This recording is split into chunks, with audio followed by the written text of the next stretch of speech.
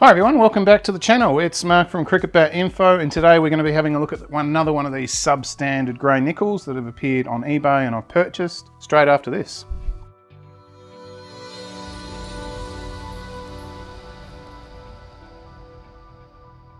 So what we've got here is an Gray-Nicolls Maxx. This is the 500 series and it says here select grade 3 willow. Ready play, so that means it's got that pre-preparation, which probably consists of a slightly firmer press and some mechanical way to try and harden those edges.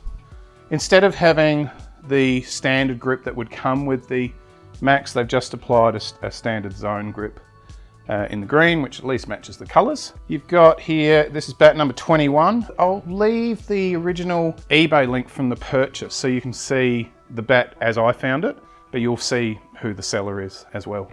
So this was $125 Australian delivered. So I'll say that again, $125 Australian delivered. These bats sell retail, I would say somewhere approaching 300, maybe 280 or something like that.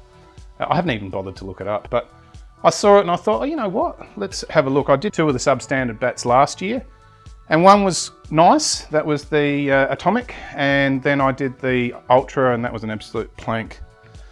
Firstly, on the sticker there, 27.9, and I can confirm on the scale it's exactly 27.9. There is no scuff sheet on it. Let's talk about the grains. So you can see there the grains are a bit wavy. They're not perfectly straight. They're not perfectly even either. So we've got 1, 2, 3, 4, 5, 6, 7, 8, 9, 10 grains. And look at that. That's actually the heartwood there.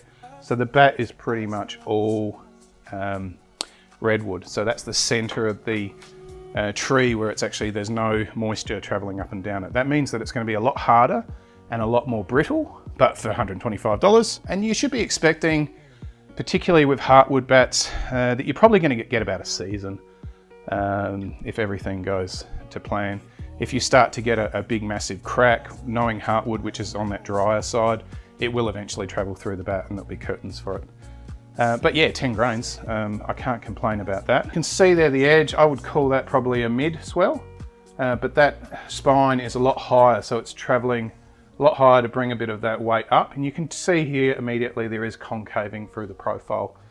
And that's to leave it with a reasonably big edge, and we'll confirm that now.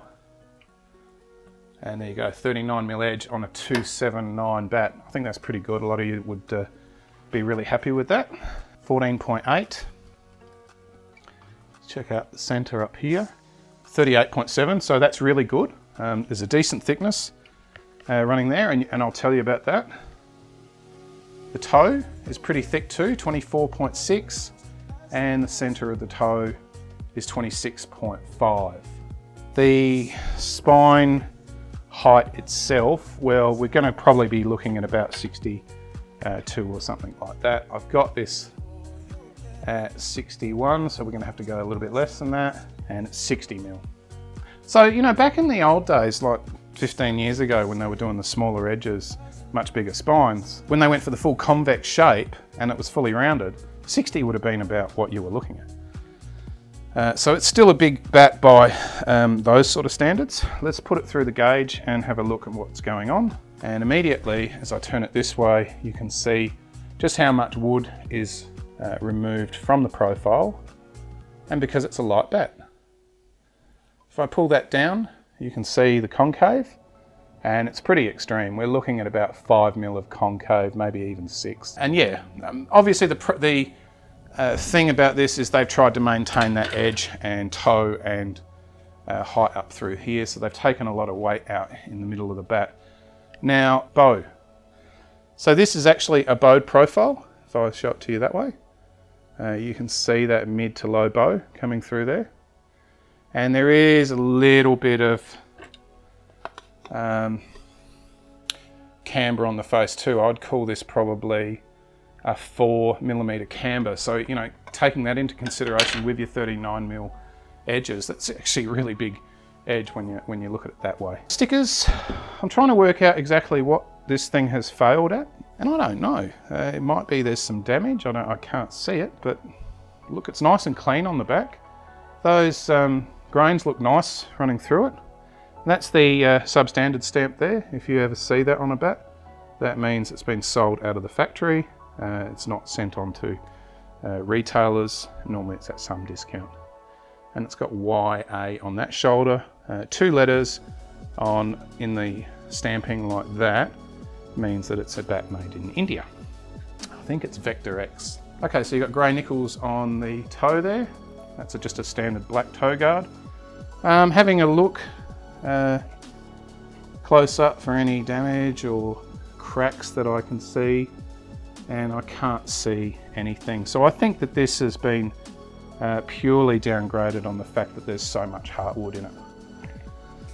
So the handle itself is really nice thickness, and I've got to say I've been used to Gray-Nicolls handles lately being really thin, but look at that, you've got 38mm, so that's nice to see.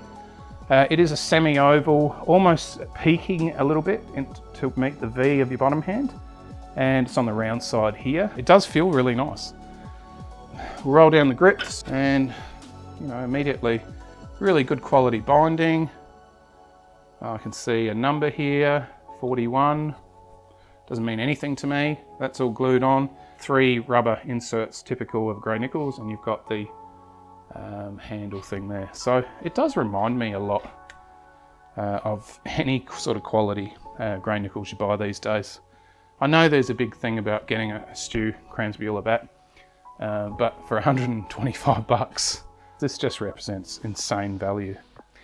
The feel. So in the hands, yeah, it feels like a light bat.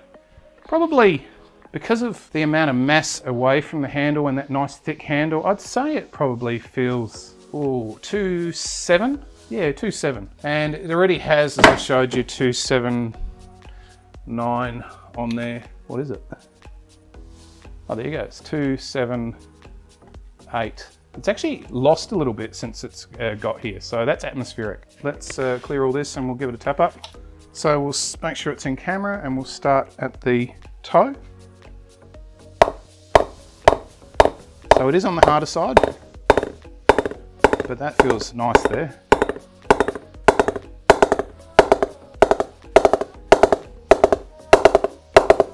Starting to feel a bit hard there. It's probably in that mid-low position. Low, it's going really well.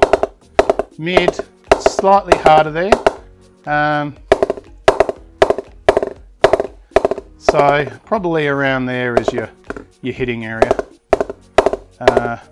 Not a lot going on up top, and that's because of all that wood that's been taken out. So pretty much it follows the shape of the bat, where you can see the concaving pretty much starts there. Most wood there, that's where it's going the best.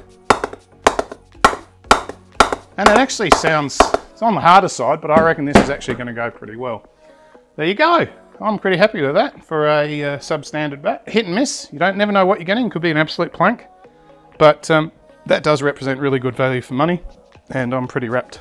Before I finish the video, I just remind everybody, if you like what I'm doing, consider subscribing and hit like if you've enjoyed the video. There's always one every Sunday. We'll see you on the next one. Gray-Nicolls Substandard.